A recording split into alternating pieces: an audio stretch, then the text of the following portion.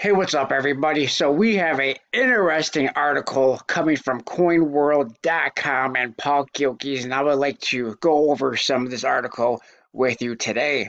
It says here, Treasury Inspector General may investigate mint sales. Very, very interesting. And here we have a depiction of a Type 1 and a Type 2 1/10 ounce American Gold Eagles. It says American Eagle 2021 1/10 ounce gold 2 coin set designer edition sold out in its 5,000 set maximum in about 2 minutes. And I was on the site, and that was crazy to see it go from available to unavailable in 2 minutes flat. That was the craziest thing I ever seen.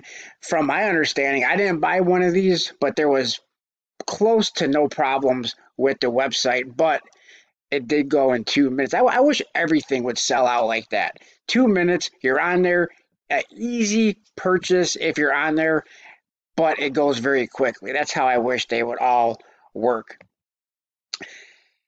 So, this article, I will post a link in the description below if you want to take a look at this article for yourself. The Treasury Department Office of Inspector General has under consideration plans to investigate the United States Mint Management of Commemorative Coin Program, its research and development of circulating coin compositions, and its implementation and management of sales of limited edition numismatic products. That's exactly what we are all interested right there. The investigation of sales of limited edition numismatic products. The Treasury Office of Inspector General has currently undertaken reviews on how the Mint acquires gold bullion, its project management, and its control over raw materials and coin exchange programs. The Office of Inspector General plans are detailed in the agency annual plan fiscal year 2021. The fiscal year runs from October 1st, 2020 through September 30th, 2021. Future investigations. According to the fiscal year 2021 annual plan, the Treasury Office of Inspector General contemplates initiating several investigations in future fiscal years. Its plan to assess the Mint's controls related to acquisition of silver bullion and other precious metals such as gold, platinum, palladium. The investigations will include the Mint's purchasing and responsible sourcing of precious metals. Concerning the availability of the Mint's numismatic limited products, the document said, we plan to determine if the Mint is ensuring the fair and equitable availability of its products to all customers and assesses the Mint's methods of establishing mintage and product limits for certain numismatic products. Regarding Mint's controls over the sales of limited production investment grade products, the plan is to determine if the Mint practices adhere to established policies and procedures designed to ensure the broadest and most fair access. On the same subject, Office of Inspector General also plans to scrutinize actions taken by the Mint relating to weaknesses identified in prior Treasury Office of Inspector General checks to see if actions adequately addressed issued notes. As reported in Coin World, the U.S. Mint has received customer flack for most of the calendar year 2021 over the Bureau's handling of lease and sales of multiple limited edition numismatic products, all of which have sold out within a matter of minutes from sales launch. Some Mint collectors' customers also complained about perceived unfairness in connection with a new dealer incentive. Here it comes. This is probably the most important part of this article.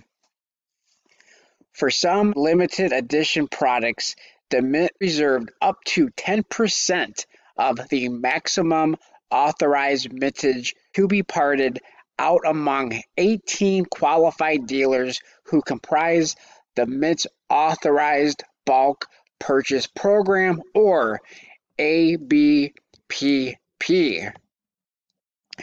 The ABPP dealers can place orders the week before a scheduled public release and pick up the products from the Mint's contracted order fulfillment center before sales open to the rest of the public. Now, a lot of people in the comment section of my videos during hot releases, about hot releases, like to, let's say, criticize people like the general public who are flippers. Now, I, for one, am not a flipper. I am more of a collector. In my opinion, the biggest flipper out there are these dealers. These dealers are buying them a week early from my understanding, and it says on this article, and reselling them for much, much, much, much higher than what the Mint offered them for. To me, doesn't that qualify them as a flipper? They are the biggest flipper, and you have some smaller people doing the same exact thing on a very smaller scale, but these people are the ones who are being criticized by some people for doing this. Anyway, let's get on with this article.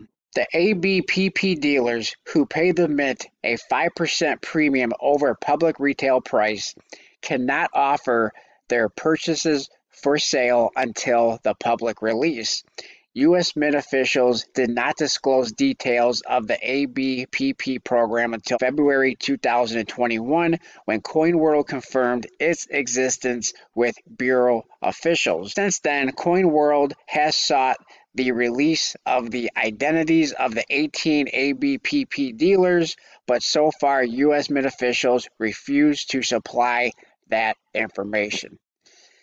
So it seems like, I don't know how this all started or why the Inspector General feels the need to investigate this. But if you remember, I did do a video, I don't know, a couple of months ago that said, get on the phone with your congressmen, your senators, anybody who you can, and tell them that you are not a fan of this. You are not a fan of this. You do not support this, and we need this to get changed. Did you do that? I don't know. If you did do that, that have an impact? I don't know. Something had an impact as to why Treasury Office of Inspector General is possibly finally going to take a look into this.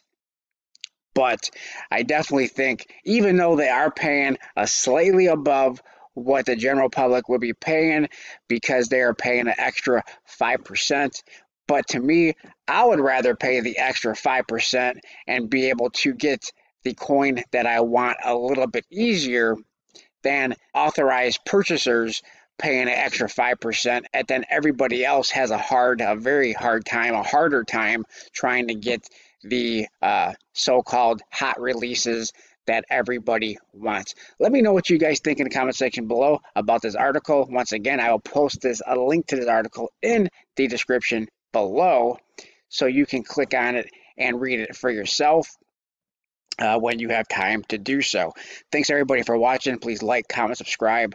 Let me know what you guys think in the comment section below, and I will talk to everybody on my next video. Smash that thumbs up button.